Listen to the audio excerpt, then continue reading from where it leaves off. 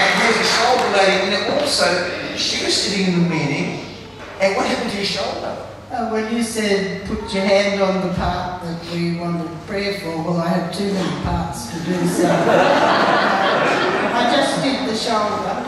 And before I came, I could only lift my arm to about there, and then afterwards, I could do that.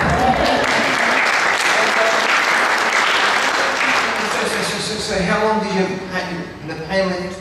Yes. And that, so how long couldn't you raise your arm for? How long? Oh, well, I've got I had 3 torn tendons and a torn muscle, so about the last year or so.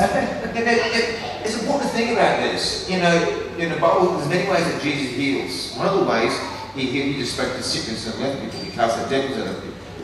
And today on this day too, I just asked people, if you weren't here last night, I asked people as an act of faith to put their hand on the part of the body where they needed healing, and then I asked Jesus to heal them. And this lady's shoulder, the lady's eyes, Leon's tendonitis.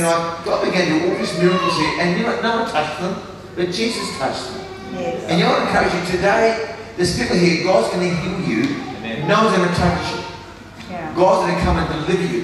You think about it, if God can heal forms of blindness, and you know, if you've got tendonitis, that can take a long, long time to heal. It's a very slow healing process in the natural. If God can heal that instantly, He can heal you. Right. If He can heal torn tendon injury, can He heal you today? That's right. You think about this. Because the human mind says, oh, well, the doctor said it's incurable, or they say it's too hard. In the Bible, Jesus said, with men it's impossible. Yes. But with God, all things are possible. Yeah. That's right. I believe in miracles. And so it's you swaying your leg. And then John prayed for my knee, and I went back to my seat, and I just was so pleased. I was swinging it backwards and forwards. I ended up having a sore knee when I got home. And you're saying normally it was crunchy. All the bones, I've needed a knee replacement for about 7 or 8 years. And every time I moved the knee, I could hear the bones crunching and feel them crunching, but I was swinging it away and I didn't feel one crunch. Well, people got a hand.